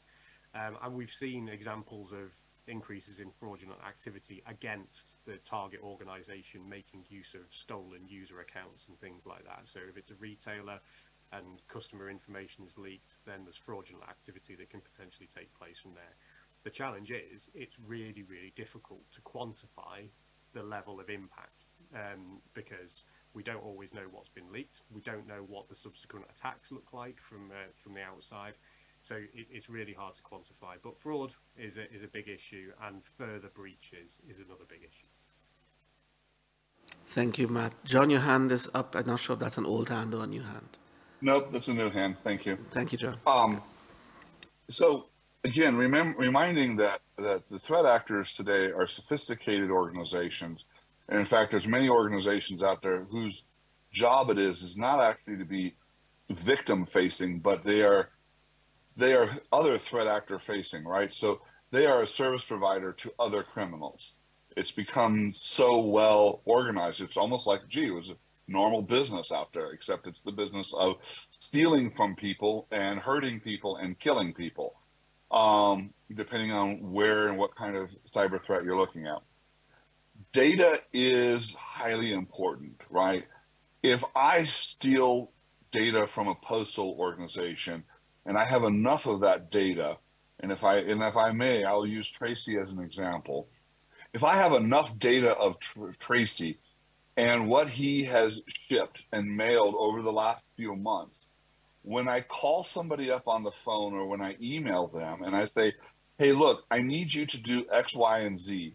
I know you shipped this package to this person on this day, and I know you shipped this letter to this person on this day. So you need to trust me that I really am somebody from the organization, right? Because I have this trusted information, Tracy's guard is going to be lowered.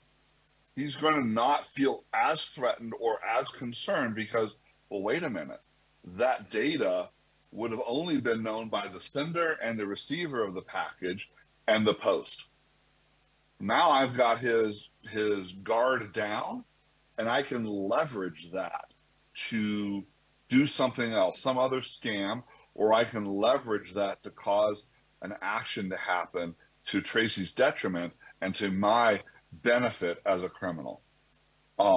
So data is about patterns as well, and the criminals out there understand this.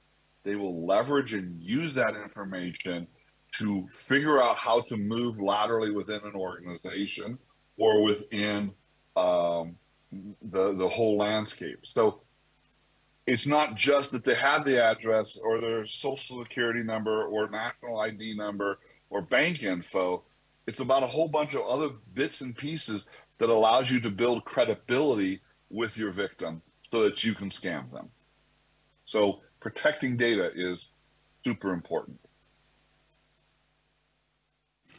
Thank you, John. Mischa.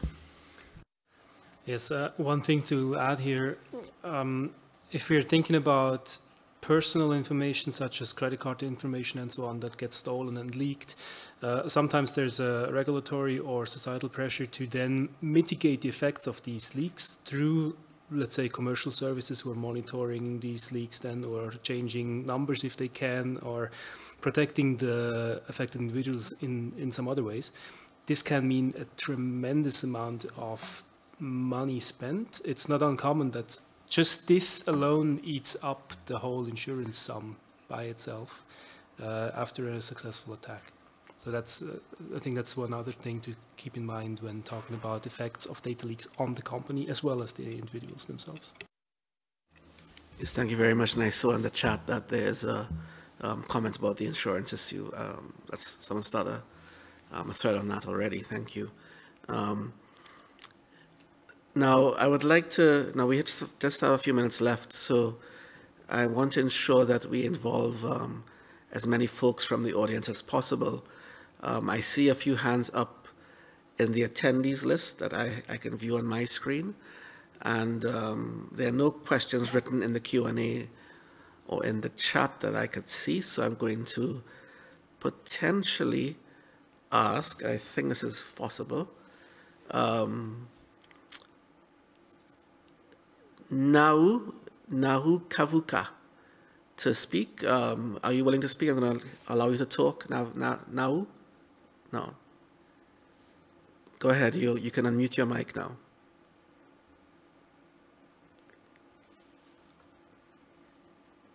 All right. I'm going to, if you don't speak, I'm going to allow someone else. Mehmet Sikru Yaman, you would like to speak? I'm going to allow you to speak as well.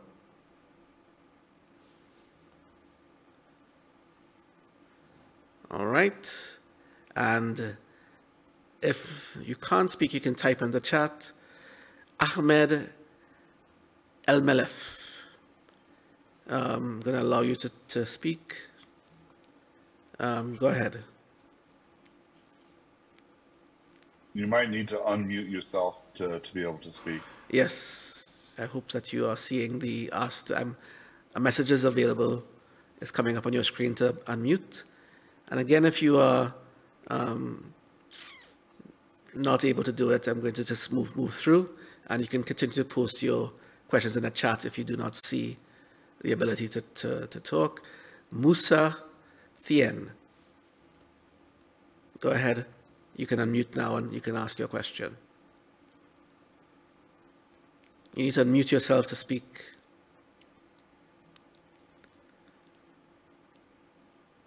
All right. And I see, I'm being reminded some people may be using the raise hands to just say they're here and they're around. So that's fine. And there are no questions in the chat, so I'll just continue proceeding. We just have a few minutes left, as I said, so I'm going to lower all attendees' hands. And if you do have any questions, or I see one coming up in the Q&A, Mischa, can you assist me with that Q&A question? Is it a question to us? As I'm all, yep. There's no open questions. It was just a thank you. All right. Thank you very much. All right. So I'm going to return to my talk show format as we begin the wrap-up session. We lower all hands in a moment just to remove that from the queue. Now, what non-technical steps should be taken in terms of ransomware prevention? Here's a bit. So before you answer my question, one of my colleagues, who I guess wanted to speak and wasn't able to speak, is asking, what is the importance of PRA in ransomware prevention? What is the importance of PRA in ransomware prevention? And if no one understands that, maybe you can explain what PRA means. I think you can see it, colleagues in the chat. Musa, who wants to get that question answered. And there's a question in French, a question. Yes, I need my French assistance here. Une question sur le VPN. We have a question on VPN, SVP. S'il vous plaît. Il y a une question sur les VPN. Microphone for the speaker, please. Recovery plan. En fait, someone, Mohammed from, yes, is asking, he has a question on VPN, but I don't know exactly what does it mean, VPN. All right, I think he's spelling it out further down below. So while you get that, the PRA clarification is recovery plan. What is the importance of a PRA? I think he probably meant disaster recovery plan in ransomware prevention. Anyone wants to take that? Disaster recovery plan. What's the importance of a disaster recovery plan in ransomware prevention? I'll jump in there because it's sort of me being the planning hat guy, right? You have to have a plan. You can't be fumbling around.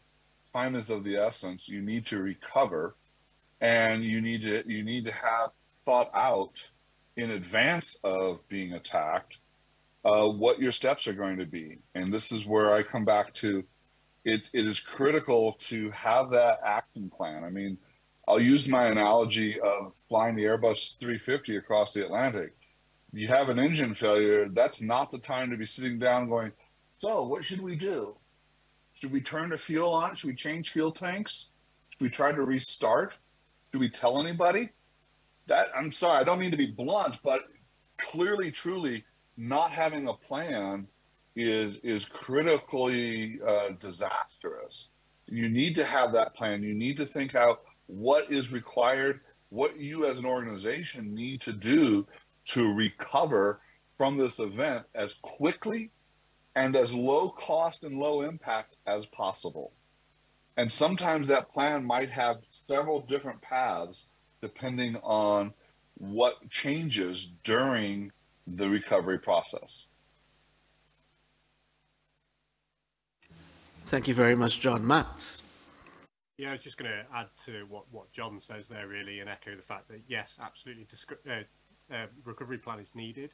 I think what is just as valuable, though, is actually running through that plan in a simulated way and actually tabletopping those exercises, because we've seen a couple of examples, for example, where everything has been planned out and you've got this fantastic plan, but you haven't taken into consideration something. So a big part of that plan will be around how you communicate within the organization. Now, what if as part of that attack, your internet phones go off or are compromised, and all of a sudden you lose the ability to ring someone or email someone within the organization? You can only find those things out by testing these things. So I think testing is crucial, and it needs to be renewed, it needs to be reviewed and repeated. Thank you very much, Matt. Yeah, some really good advice from yourself and John there and responding to that question. I'm going to ask my colleague Mischa, because I'm still in A1 French class, so Mischa, can you help me with no problem. That question? Of course, I'm not a formal interpreter, but I'm happy to help. So we see a question from Mohamed Ndiaye, I think from Senegal, and he's asking quelles sont les mesures réelles qui peuvent être appliquées pour qu'un VPN. What are the measures for a VPN to be attacked or broken through? That can be applied to prevent a VPN from being attacked or breached. I can maybe take this as well. Or Mischa, I see you have your hand up as well. I'm not sure if you were sooner than I was. Feel free to take this one if you want. You can go ahead. I'll add some things if I feel like. Okay, I'll be quick. So it's a good question, because we do see a lot of VPN services being compromised, or at least it is a way to get in. I think one of the fundamental problems that VPN has is that it's exposed as a service to the internet at all times. So a lot of attackers can just brute force their way in. One way to go about, if we look at how VPN has evolved, VPN has benefits. You have a direct connection. It's typically speaking very performing. It's fast. If you look at where the market has gone to, what we see more and more is ZTNA, Zero Trust Network Access, where you kind of VPN through a cloud service. And as a result, or as a benefit, is that you don't have to keep that port open to the internet, because you use another party that potentially does additional authentication before you granted access. That's where the market has gone to. I think as a next step, where the market is going to, and this is not there yet, is where we kind of go back to the traditional VPN method, but then we layer additional security controls on top. For example, using multi-factor authentication, where if someone tries to connect, that port is closed, but only after you have confirmed your identity using multi-factor authentication, then a particular port is open for your source IP only.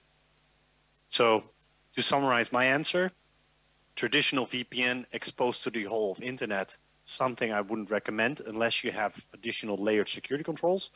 ZTNA is where the market is going to. In the future, I think we're going back to the older model with additional security tools laid on top of it. And then I'll hand over to Mischa. Yes, thank you. Yes, pretty much what you said. I agree on all points there. From a technical perspective, from my view, VPNs are actually pretty good usually. There are security devices, they're hardened, they're meant to be doing what they're doing, and they're meant to be accessible more or less. Of course, you can add an additional layer of security to improve on that. But first and foremost, on a technical level, keep them up to date. Every once in a while, VPNs have a vulnerability. If you patch them, you get rid of those. Another idea on the technical level would also be geofencing. If you are in a country somewhere in Latin America and you don't have any employees in Asia, there's no reason the whole of China needs to be able to access your VPN. That's one thing on the technical level. On the more managerial process level, also multi-factor was mentioned. I very, very much agree on that one. But also manage your accounts. If you have accounts that are not needed anymore, disable them. If people leave your company, disable their accounts. And also do not have shared accounts on VPNs. I mentioned this thing of the lapsus actor buying access to companies. Shared accounts mean plausible deniability when I sell my VPN access to an actor like this, amongst other things, but this is one important thing. So do not have shared accounts, but have personalized ones that where you can have an attribution of what happens with which account if it gets compromised. Thank you. I see John's hand up, but let me do this. As time has run out on us in terms of the substantive part of this session, I'm going to maybe, and John, you will start, given that your hand was up. You can lead from that in terms of closing remarks. So in terms of our closing remarks, we basically were trying to get feedback from all of you in terms of what are the next steps for the posts in particular in terms of ransomware prevention. So all prepare for that question, which is the wrap-up remarks. Keep it to 2 minutes at best. And John, I'll start with you, which you can also probably jump in with your comments you wanted to make, but you can then continue with the closing remark that you would have on what posts can do going forward. Over to you, John. Great, thank you. Really quick, just to add to the VPN discussion very quickly. There is no silver bullet. There is no one technology that fixes everything. VPN is simply a wrench or a spanner in the toolbox, and you have to appropriately apply it for what you're trying to solve. In addition, you have to make sure that not all VPN service providers out there are treated equally. Some of them share data with others that you may not know about. So understand what's going on with the VPN ecosystem. And if you're really concerned about it, build your own private VPN with your own hardware and know what's going on with it. So that's just really sort of what I wanted to add on the whole VPN thing. With respects to what can post organizations do, what are sort of next steps? Quite honestly, the things that I would encourage each postal organization out there to do is to identify a person in their organization who is going to have not only the responsibility, but the authority to develop and implement good, sound practices within their organization for cybersecurity. Create an incident response plan. Create what your plans are. As we just mentioned a moment ago, what happens when an employee leaves the organization, whether they leave friendly or they've been terminated because they did something they shouldn't have done. What is your organization's process from a security and infrastructure perspective on treating those access accounts, those data, that information that they have, and so forth? Build an incident response plan, build an IT cybersecurity plan, and have an individual that is clearly has the responsibility and the authority supported by senior management. And then make use of tools. There are a lot of great open source tools. There are a lot of commercial tools. There are a lot of organizations out there that will help you look at what's going on. I mean, look at some of the things that Jorij has with the Global Anti-Scam Alliance, if I got the name right, GASA. Look at things that Matt's group has at NCC and Mischa and Pieter have, and other organizations. There are tools and information and things out there. At Team CYMRU, we have our own threat intelligence data and other information that we can provide organizations as well. So get into the community, be active. At the end of the day, cybersecurity is not a spectator sport. You cannot turn up to the football pitch and simply watch the game. It is a game that you have to participate in. You have to be down on the field, getting your hands dirty, and being involved in what's going on if you, in fact, want to protect your organization. So to the senior leaders of postal organizations, support, encourage, mentor, and nurture your staff to enable them to be able to get out there and protect the organizations they work for. Those are my closing comments. Thank you very much, John. Jorij, 1 minute. Jorij? Yes, I fully agree with what John was saying. I mean, I'm Dutch, so you need to build a dike, and it's every measure is one stone to build the wall to turn this tide on crime, on cybercrime. And very recently I spoke to the chief security officer, one of the largest cybersecurity companies in the world, and even he admitted that he was being spoofed. He thought he was getting a text message from his CEO to quickly arrange some gift cards for a client. He bought them, and the only way he discovered that he actually was being scammed was that within 5 seconds he got another request for more gift cards instead of from Amazon, from Google. Then he started thinking, well, this is not my CEO. So it can happen to everybody, and one of the bricks I think every company should pay attention to, next to what's already being named, is indeed employees. Protect your employees from phishing and from scams. Thank you. Thank you, Jorij. Matt, 1 minute. Yeah, so organizations can go a long way to protect themselves by getting the fundamentals right. It's fundamental. They're not basics. I know a lot of organizations say, do the basics well. They're not basics, they are fundamental. They need to be in place. And I've actually put our list in the chat, really. So employ MFA or multi-factor authentication where possible. That goes a long way to protecting. Segregate, as to Pieter's input, segregate. We need to back up stuff. So John, he's hammered this point home. Back up your data, make sure you've got multiple copies, make sure that you can actually test that those backups are working. Patch, because whilst it's not one of the most easy ways in or most common routes in, vulnerable systems are still exploited. So, and we've seen that in March with the CLOP ransomware group. Invest in your people and the teams and a awareness session. So to George's point, really, make sure that people have that baseline level of understanding about what the threat is and how they can protect themselves as well as the organization. And then last but not least, have that incident response plan and rehearse it. And stay informed. Use threat intelligence to help inform your organization about what the threat is. It goes an awful long way. So there we go. Thank you, Matt. Mischa? Yes, I think all the important things have been said. This is a very nice list that Matt posted. I'd just like to point out 2 things on that list that are actually free. Updates. Assuming you're using properly licensed software, as you shouldn't, you most likely are, updating your software mostly comes for free. It may annoy you a little bit, it may slow you down a little bit, but it is more or less free. It doesn't cost you hard cash.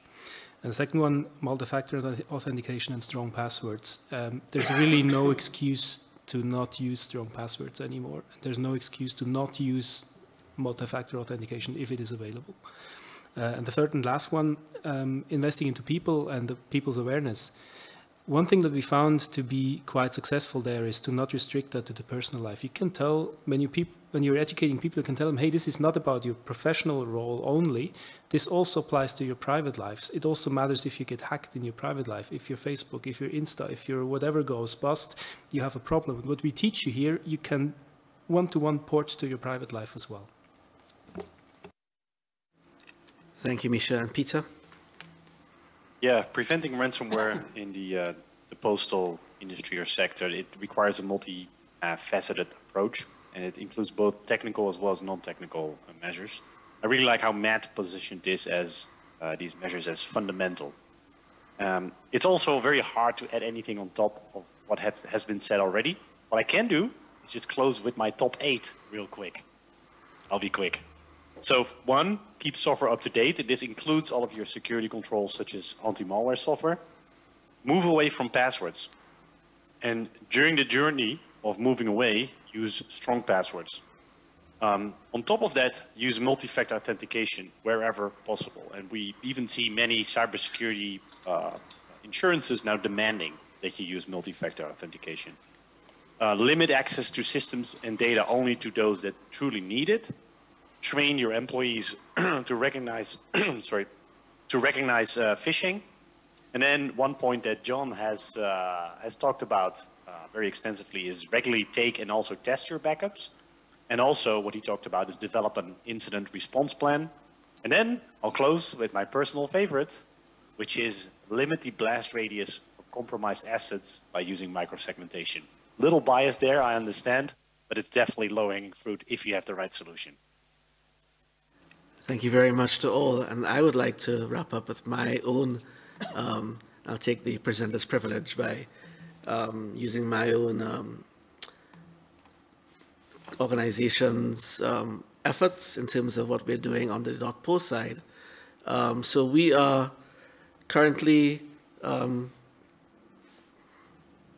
media objects, okay. Right, so we are currently implementing a shared services platform of which cybersecurity forms a key part of our thrust to the community that we serve. In terms of cybersecurity, we have been very active in this space in terms of developing policies. We are focused heavily on compliance with our domain security policies, domain validation.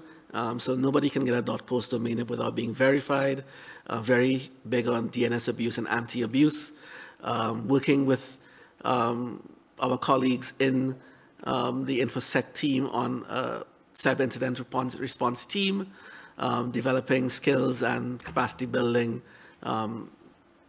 efforts within the .post environment, and pulling that all together in our policy framework, which is available at, as you can see there, info.post/security policies. We recently launched a domain compliance monitoring tool called cybertrack.post in May 2022. And for all .post domain holders, you're able to essentially use that tool to check compliance with our DNSSEC policies, our secure email authentication policies, and our web server secure online transactions policies. There's no time to go into a demo on that today, but I do invite you to contact us, and we can walk you through that tool and how to use it, especially for those who are new to the .post environment. We've been doing cybersecurity capacity building for postal operators, utilizing our .post learning platform, as well as existing webinars such as this that you're seeing today. Our .post learning platform is also accessed via cybertrack.post. And as I mentioned, we do focus heavily on anti-abuse domain monitoring. .post has never been abused as a domain. One of the top level domains in the world that's never been abused, which is we're very proud of that reputation. We tend to keep it that way. And as DNS abuse has becomes a huge issue going forward. So to do that, you need to register a .post domain.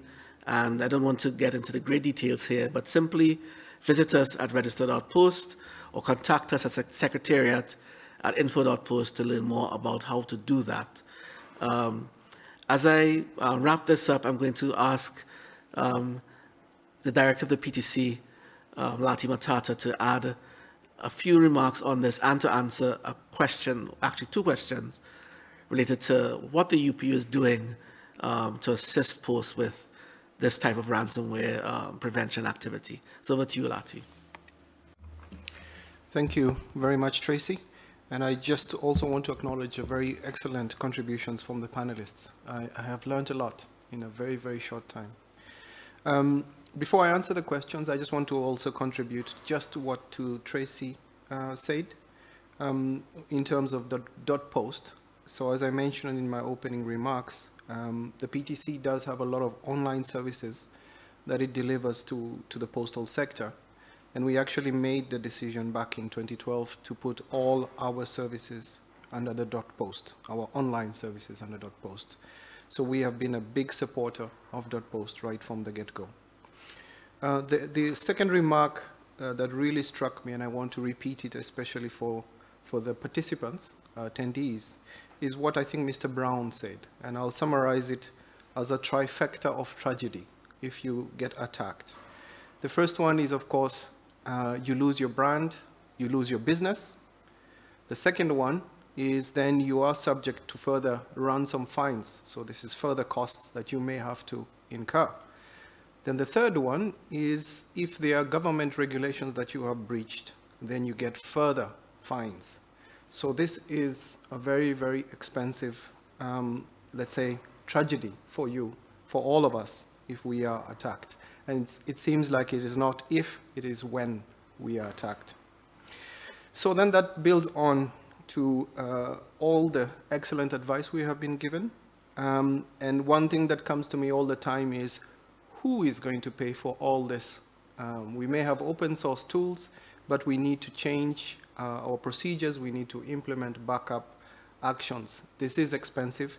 And I can speak very authoritatively on this because the PTC for the last 5 years has been going through a process of certification. So this is the ISO 27001. We are certified, but only for a certain scope of our services. And we had to do a lot of work. And I have been questioned severally on why we are spending so much money on this. But I think it speaks for itself why we are doing this now. So to answer the questions, what can the UPU do? I would say what you are being presented here now, attendees, you have access to very, very sharp minds when it comes to advice on what you can do to improve your own internal IT networks. So again, thank you very much, panelists. You have access to the .post domain and what comes within that platform. And you have access now to what I would call the overall international bureau's activities to consolidate and to bring together all the best tools. Basically, we can combine all your contributions to help us all. So this model has worked very, very well because when you individually, let's say, add your experiences to the International Bureau, we then make it available for the entire community. So this sort of collaborative approach is what I'd like to strongly encourage. Our chair of .post is an extremely big fan, and I think we will work on him, of setting up an ISAC, a UPU level ISAC, to sort of combine and consolidate all this in one place. So this is a long-term plan we hope to achieve, to bring everything together, and I hope the postal sector will, well, I'm sure, not hope, they will benefit from this work in terms of cybersecurity protection. Thank you. Thank you very much again, all the panelists. Thank you very much, Lati, and there's nothing left for me to say except to say thank you to all the panelists, Mischa, Matt, John, George, and Peter, and all of you who participated. And now I'll hand back over to the chair of the Assembly, Massimiliano, to give us final remarks and to close us off. Thank you. Thank you very much also from my side to all the panelists. The session was really highly entertaining, and there were very interesting discussions that arose. And I've been particularly impressed by the figures that were presented, but also this initiative is a concrete demonstration on how we could contribute in raising awareness on a phenomena which is spreading all over our business, also our business. Also, we had some measures that we could adopt, to counter this phenomena. And we know that also .post can play an important role in supporting our design operators to counter this threat effectively in a very short time, because we don't have enough time to wait, in my opinion. The threat is very important. So thank you again. Thank you, Tracy, for the great work in arranging this webinar. I think that this concludes our 15th General Assembly. I would like to thank again the entire Secretariat, the interpreters, and the technicians, and all of you for your contributions today. And the meeting is now closed. Thank you very much. Thank you very much. Thanks to all. Do enjoy the rest of your day. Thank you, interpreters, from my end as well. Appreciate it. Bye. Thank you. Thanks. Bye-bye, all. Bye, everyone. Bye. Thank you very much. Appreciate it.